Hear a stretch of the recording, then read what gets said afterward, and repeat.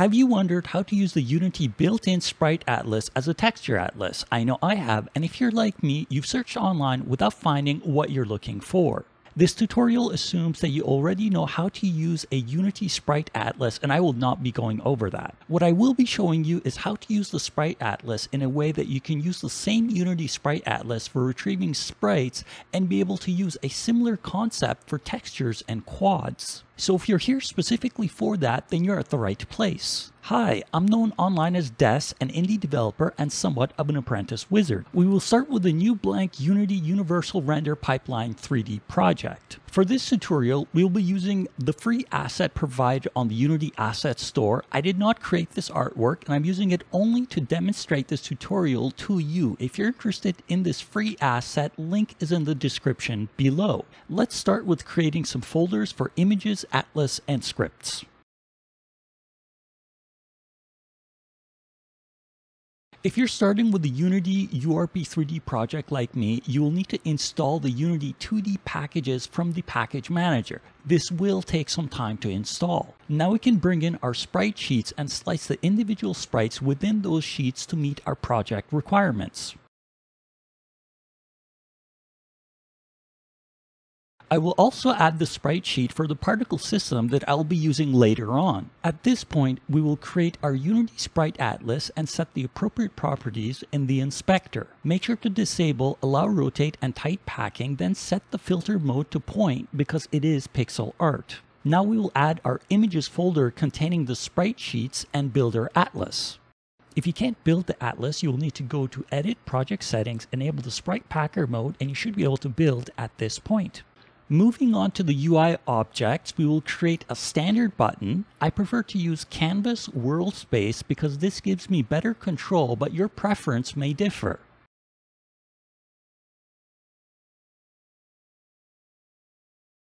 Duplicate the button with shortcut Ctrl-D and move it over to the right. Create a 2D sprite with the sprite renderer and move it to the desired location like so.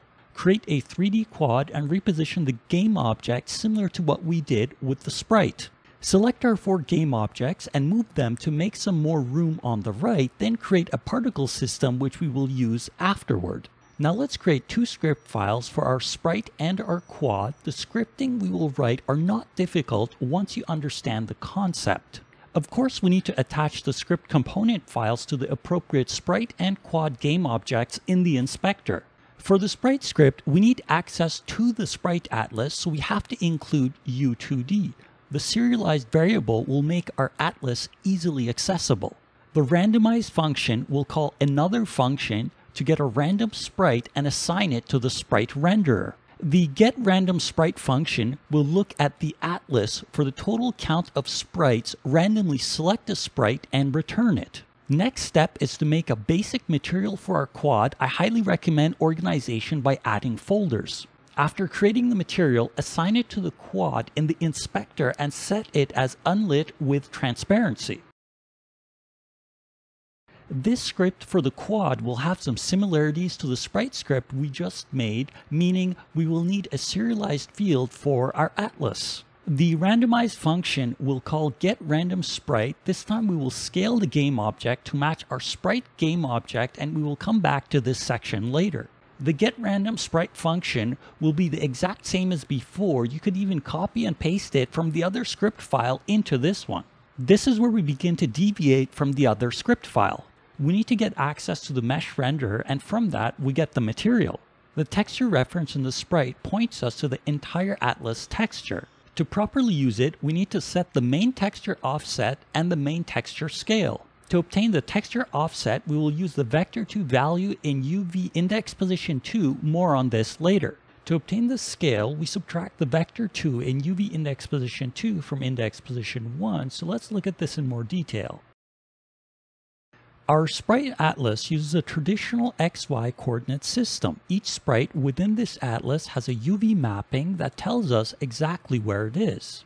UV0 is the top left corner, UV1 is the top right corner, UV2 is the bottom left corner, and UV3 is the bottom right corner. The Unity material main texture offset is the bottom left corner. The material main texture scale, also known as tiling, is the difference between the bottom left corner and the top right corner.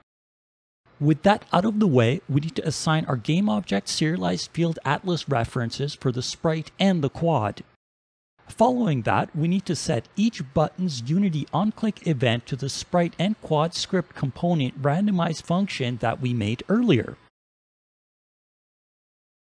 Our final step is to set the particle system textures, which is another way of saying setting the sprites that will be used for the particle system.